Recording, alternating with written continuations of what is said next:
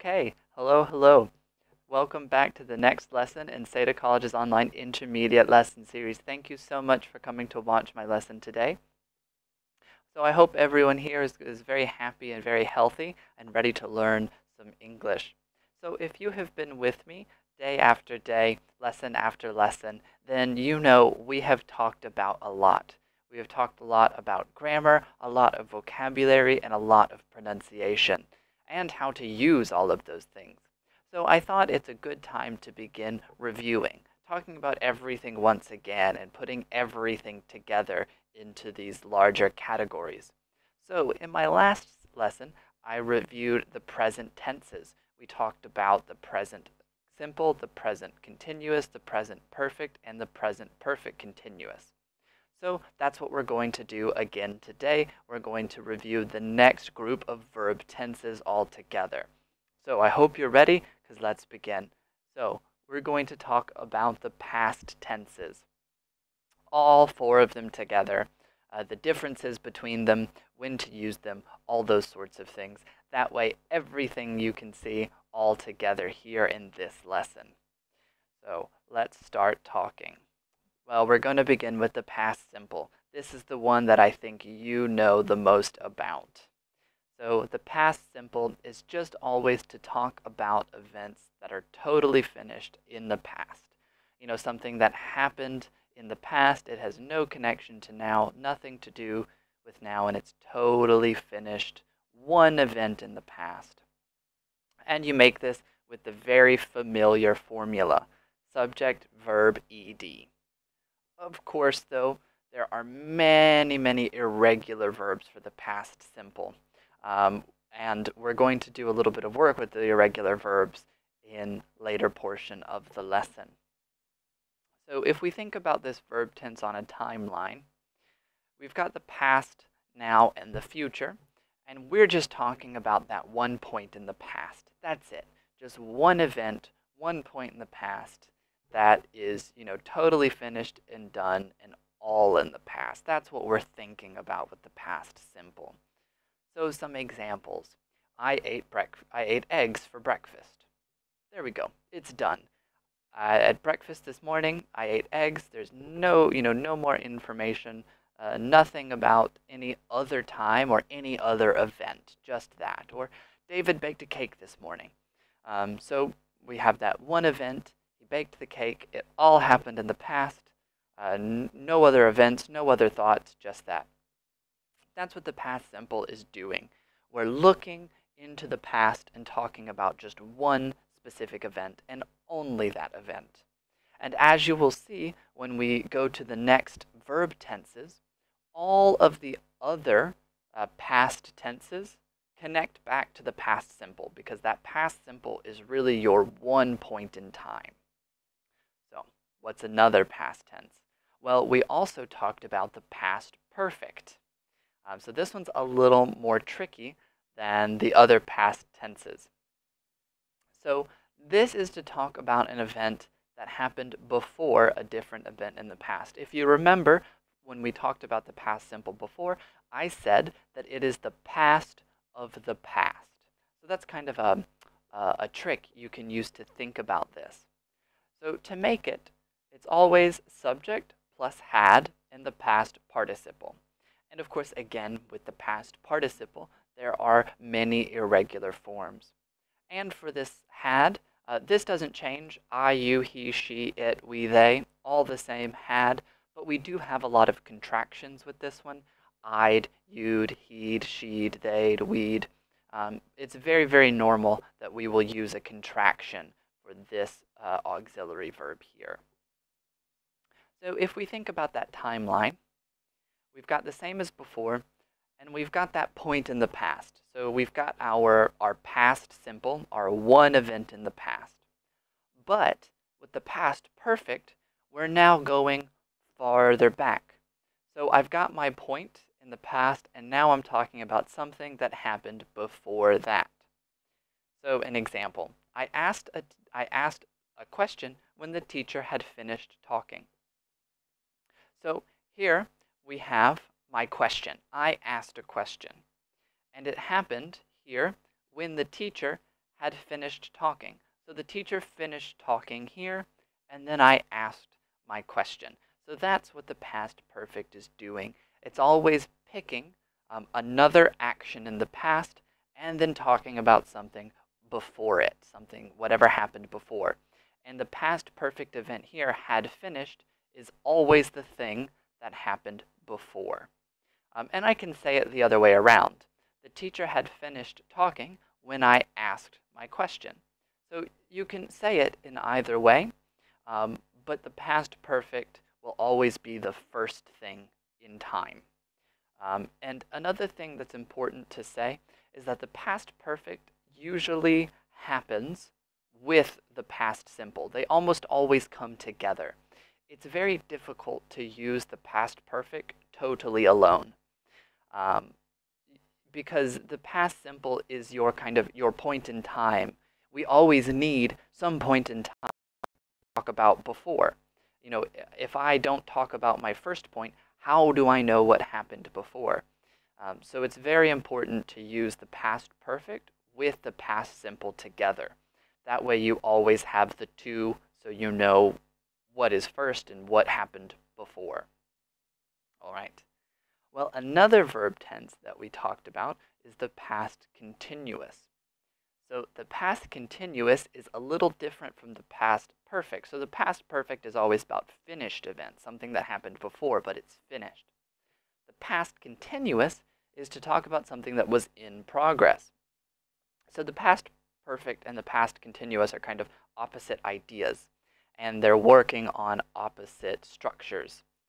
So to make this, we use subject plus was were. So now we've got auxiliary be instead of auxiliary have, and we have verb ing. So no irregulars here, which is very good. Only the past participle has irregulars. Fortunately, the verb ing, totally the same. And so if we think about this one on a timeline, we've got our past event, because this is the same as the past perfect. We must have that one point in time as our focus. And now I'm talking about something that was in progress around it, something that was happening at the same time. So for example, Alex was riding the bus when his grandmother called. So here in this sentence we have he was riding the bus. So this was in progress when his grandmother called. Usually we're going to talk about the past continuous for interruptions. So the past continuous kind of has the idea that something was in progress, something was happening, and then it was interrupted by another event. So that's always a good way to think about the past continuous. If you were doing something and then something else happened and it caused a change, that thing that you were doing is going to be past continuous. The interruption is going to be past simple. So here again, we have the two working together. The past continuous is like the situation, what's happening, and then the past simple is that interruption, that change. My grandmother called, past simple. So there's my interruption. I was riding the bus when she called, my interruption. So that's really what we're doing with the past continuous. All right. Well, so those were the three that we talked about most in this intermediate series. So we talked about the past simple and then the past perfect and the past continuous, kind of to work around the past simple. There's actually another past tense. And this other past tense is very important. And so I'm going to talk about it anyway. So I know I said this was a review lesson, but I'm going to give a little bit of additional new information because I think you can do it. I think you can handle it. So there's actually a past perfect continuous.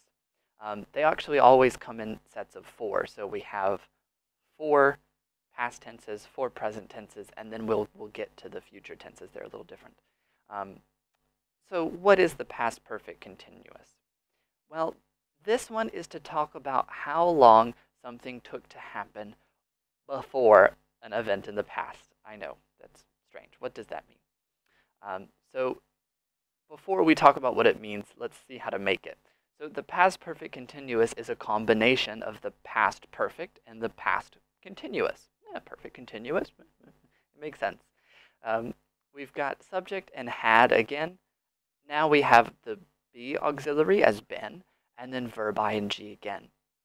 And we have the same contractions that we have here with she'd, he'd, they'd, we'd, same contractions. Now we just add been and verb ing. So what is this really talking about? So here's your timeline, and here's our event in the past. So this is our one event in the past. Again, this is going to be the past simple. All of the past tenses work together with the past simple. So this past simple tense is your kind of point in time. Well, the past perfect is now talking about how long it took one event until this one happened. So the focus of this one is time, really. We're looking at this event in the past, how long it happened until this next event happened. So let's look at this example. We had been eating dinner for 20 minutes when the doorbell rang. So the focus of this past perfect continuous sentence is to say, so before here's the doorbell rang. That's your point in time here. This is your past simple rang. And so here we have our ding dong, and then now the past perfect, we had been eating for 20 minutes. So here you're focusing on an event that happened before and the fact that it took 20 minutes until the next event happened. And so that's also what's very important about this, is that with the past perfect continuous, we'll also have a lot of for sentences. So you remember our distinction of for and since? Well, for the past perfect continuous, you'll have lots and lots of for clauses because time is very important in this tense. It's almost always going to come together. You will use the past perfect continuous with some amount of time, almost always. And so that's how this one's working together. So if you think we have all four past tenses now, you have the past simple. That is your kind of reference, your anchor, your one point in time. And then the past perfect is just talking about something before. The past continuous is talking about something that was in progress around this point. And then the past perfect continuous is focusing on how much time it took this to arrive to this. And so all four of these work together to help describe different relationships in the past. Now, a question you may ask is, what's the difference then between the past perfect continuous and the past continuous? And to be honest, they're very, very similar. But there is a slight difference between the two. So the past continuous focuses on two actions happening at the same time in the past. Well, I shouldn't say two actions. It's one action that was in progress in the past. But when you speak with the past continuous, the idea is that your past continuous action was at the same time as your other past simple action. You know, they're in progress. My grandma called while I was riding the bus. So, you know, it's happening together. She called, I was riding the bus. And so really, the focus of the past continuous is interruption. One thing is in progress in the past, and then another past event interrupted it. That's really the idea for this one. On the other hand, the past perfect continuous focuses on time. It's always about how long. So with the past perfect continuous, instead of things happening together, we now have that past perfect idea. So one happened first for an amount of time until we got to this next event. So really here the focus is on time. So that's really the biggest difference between the two. The past continuous works together with the past simple at the same time. The past perfect the past perfect continuous works before, and your focus is on that time. How much time was it from this event to this event in the past? So let's look at an example. I was cooking dinner when my mother asked me a question. So here the idea is that, I'm cooking, I'm stirring, I was cooking dinner when I hear my name, oh, and my mother asked me a question. So this all happened in the past.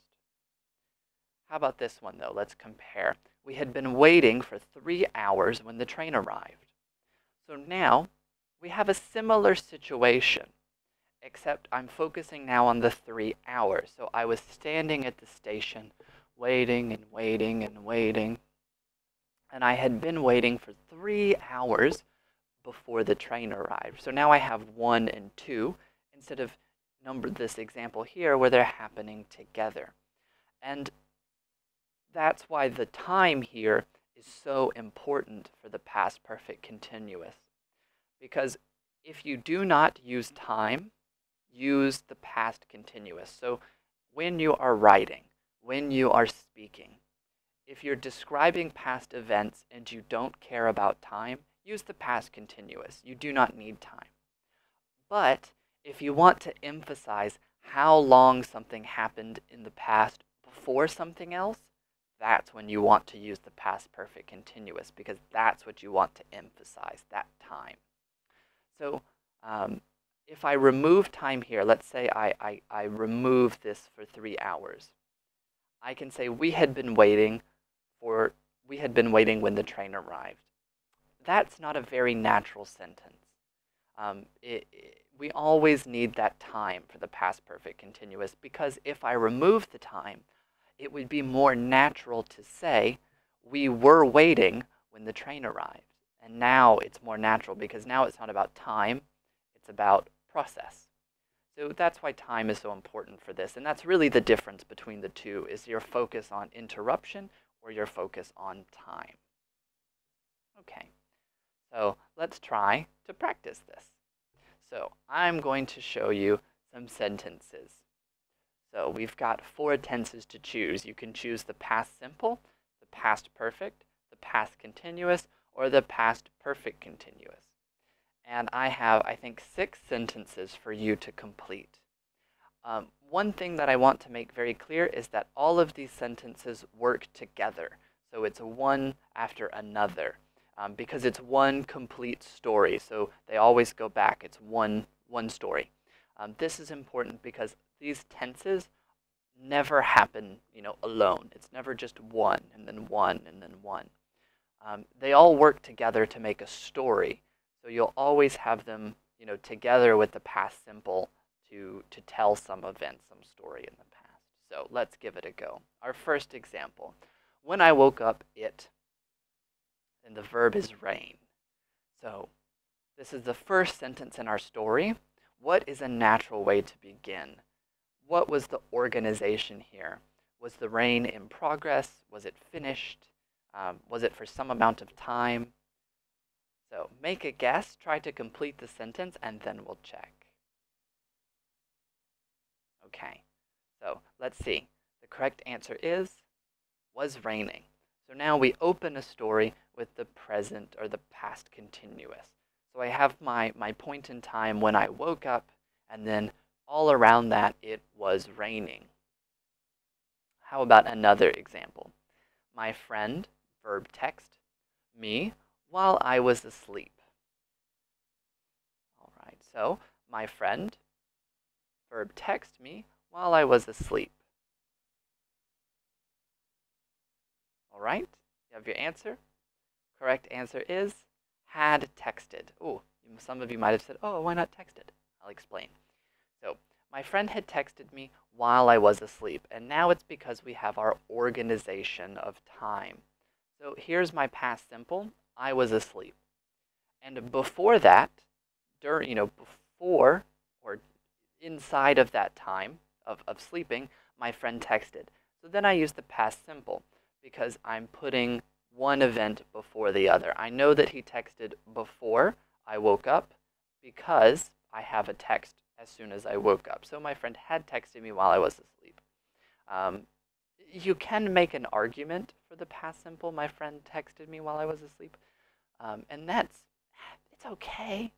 But had texted is really better because it's something that happened, while you were asleep, longer ago in the past. All right, next example. So we have the first two sentences in our story. When I woke up, it was raining. My friend had texted me while I was asleep. Me, if I to go to the cinema. Yeah, so now we've got the next part of the story. So what do we use? Always think about the structure of time here. So we had, I woke up, it was raining, my friend had texted me. So now what do I do? What's next?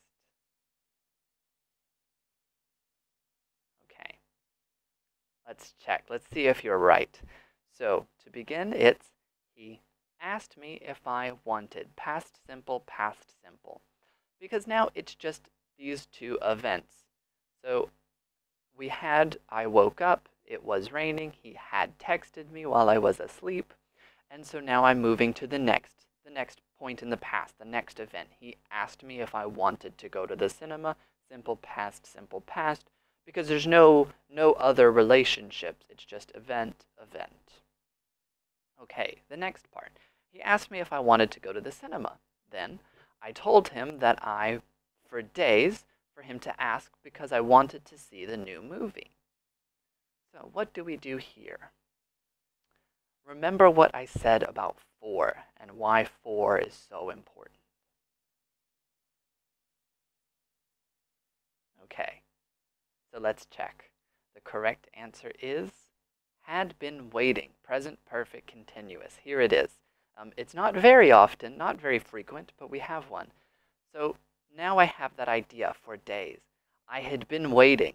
So he asked me if I wanted to go to the cinema. Before that, I had been waiting day after day after day because I really wanted to see this movie. I really wanted to go, and I was waiting a long time for my friend to ask. So I used the past perfect continuous to emphasize that time, to really show I had been waiting for days. All right, next. So then, to go that afternoon.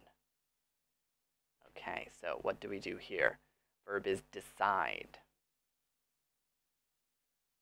All right, well, I think you've got this one. Correct answer is simple past, decided. Because now we're moving to that next step. So if you can kind of see a pattern developing, we'll talk about that pattern in a moment. There's kind of a common structure to English stories. All right, number 6, next one. So the story continues. We decided to go that afternoon. While we, in the queue to buy tickets, another friend leave the cinema.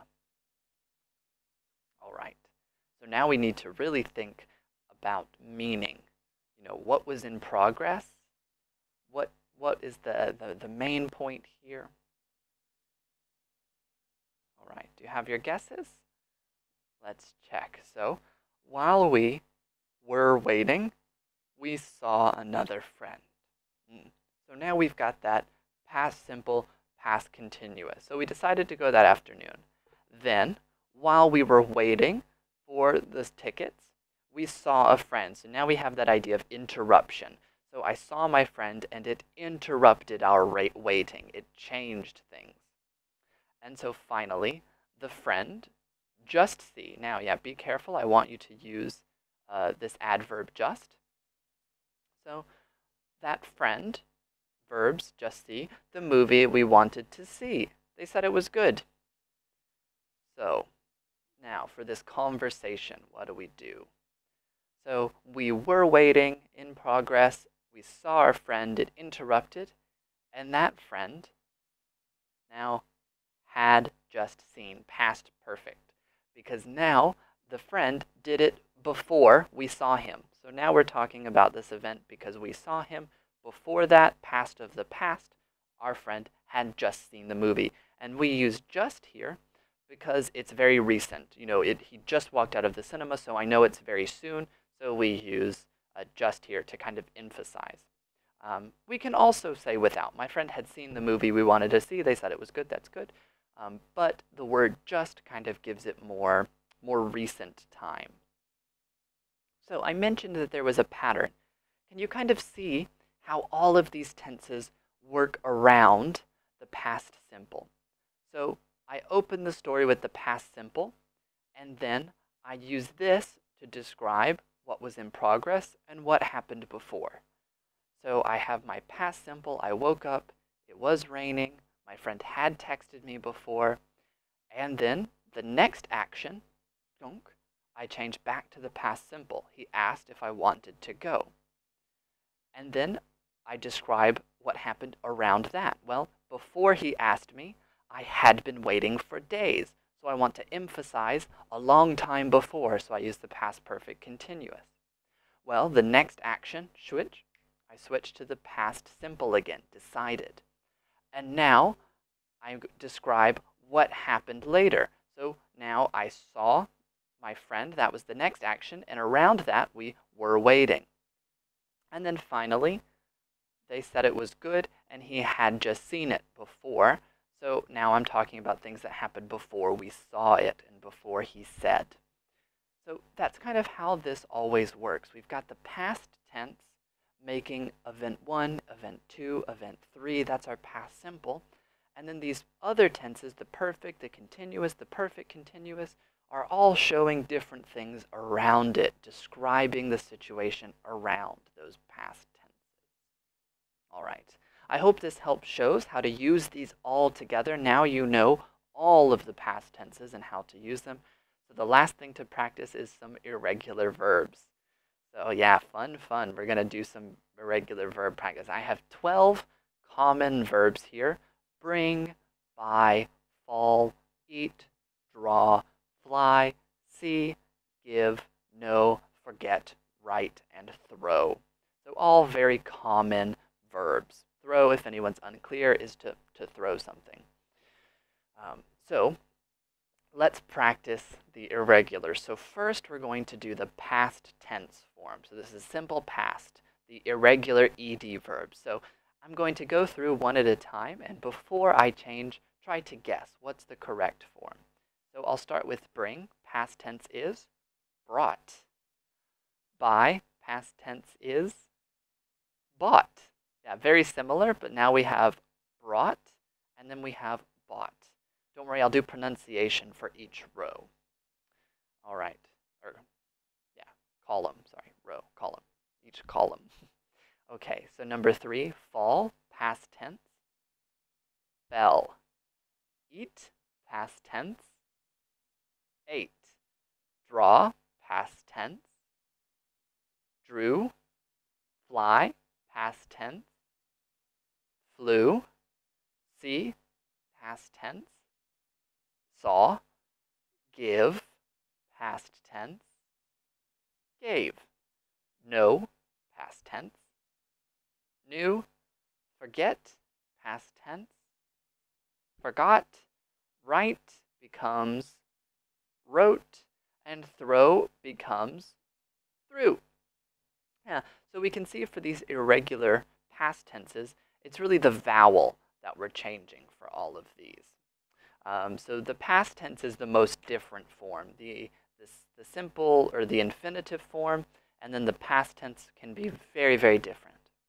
However, the past participle actually sometimes has a pattern. So let's go through and check pronunciation, and then we'll continue to the past participle. So repeat after me. Brought, brought, bought,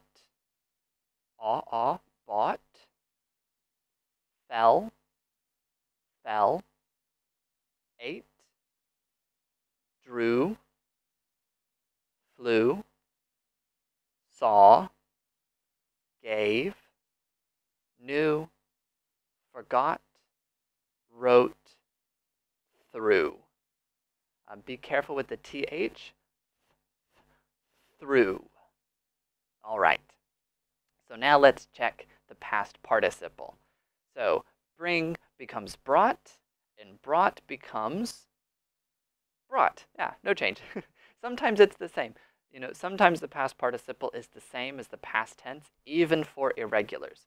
So if these were regular verbs like walk, it would be walked and walked, both ed. And sometimes the irregulars keep the same. So I have brought something. So we use the same form. So buy becomes bought, and bought becomes bought. Again, no new form. So those two are the same. And then how about number 3? Fall becomes fell, and fell becomes fallen. So now we have the en suffix to show the participle. And then eat becomes ate, ate becomes eaten. Yeah. Now we've got another en suffix. Draw becomes drew, and drew becomes drawn. Yep, that's another common pattern here to add an in form. Okay, fly becomes flew, and flew becomes flown. So very similar to draw. See becomes saw, and saw becomes seen. So this is actually another en one. See, seen, en. Okay, give becomes gave, and gave becomes given. Very good, another en. Know becomes new, and new becomes known. So now we have an in form, similar to draw. And then forget becomes forgot, and forgot becomes forgotten. Yep, another en suffix. And then write becomes wrote, and wrote becomes written, and throw becomes through, and through becomes thrown. Yeah, you'll notice the words that end with W often get the N sound. Drawn, known, thrown. And then others have this old en suffix. Written, forgotten, given, seen, eaten, fallen. And so that's really how we make the past participles in English. We have those two kind of suffixes, and then we have these other ones that stay the same. Okay, so I hope that was a good quick quiz to help you remember your irregular forms. So I'm just going to quickly review everything. What did we talk about today? Well, we did this big past tense review.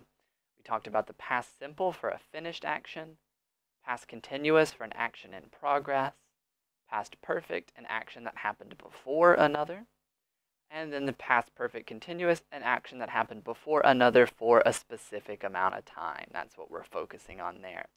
And then we talked a bit about how they're different. Remember the past continuous that focuses interruption, the past perfect continuous that focuses on how long before one event. And then we talked about the irregular verbs, and we did a quick irregular verb quiz. All right, well, thank you so much for coming for another intermediate lesson. I hope you remembered something you didn't remember, or you learned something new especially. I hope you understand how important all of those past tenses are for telling a story, and how they all work together to help organize time. All right, well, we're going to continue this review series for another video because we have one more to talk about. I think you can guess. Past, present, and future. We still got to review the future tenses, so we'll be doing that next. Thank you all so much for watching again today. I hope to see you again soon. Bye-bye.